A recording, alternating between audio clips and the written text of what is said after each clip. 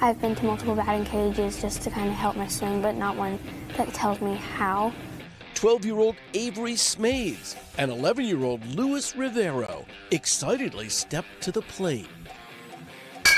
But this is about more than just swinging a bat. I have absolutely no baseball background. I've never played any of organized baseball, but I understand that players seem to look and do certain things.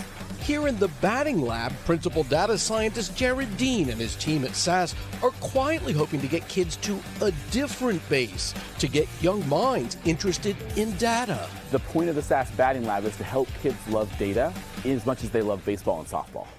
SAS is targeting kids between ages 10 to 14. It's hoped merging sport with data literacy leads to a new understanding of STEM, science, technology, engineering, and math.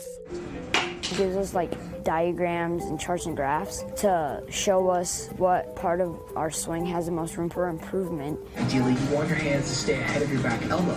As we saw, it's working. Yeah, I would say that they are tricking me. Just do some math a little bit. Batting cage has helped me a lot because I had this game and I hit a double and I didn't even try. I probably could have gone over the fence if I actually tried. I think this cage has definitely helped me improve on the softball field, not only like with my timing and hitting the ball, but also with my confidence. To create the cage, SAS worked with coaches and players from North Carolina State University's baseball and softball teams. What makes a good swing and what we're looking for is athleticism. Athleticism, balance, coordination, specifically to a baseball swing is balance and rhythm and timing. After analyzing thousands of players' swings, SAS's data teams discovered at bat there's one key metric of success: exit velocity. In kids speak, how hard the ball is hit. Every player in the program has improved their maximum velocity. Most are in that 10 to 15% improvement range over the first 6 sessions. Equipped with cameras and thousands of sensors, the batter's box monitors how a person's weight moves during a swing and detects when the ball is hit.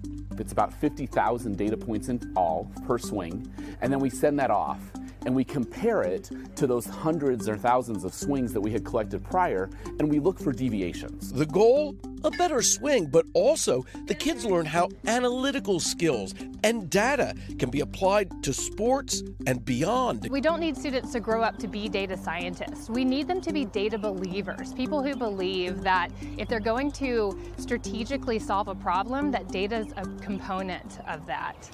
The folks at SAS say the batting lab is already a home run. The proof?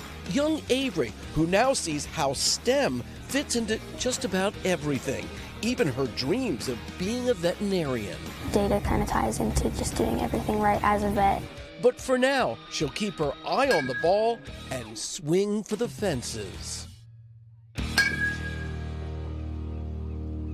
So you don't have to be in North Carolina at the batting cage to pick up some of these skills, because they've actually put this playbook online so kids can go online and practice this and pick up some analytical skills. And guys, who knows, playing a game may actually lead to the next rocket scientist. That's cool. Well, that's what's so cool, and you make it fun, you know. And as I played softball since I was 5 years old, and you know, as a meteorologist, it's like math and science and sports. It's I love this idea. This is fantastic. Great. Thanks, Kerry. Thank you, Kerry.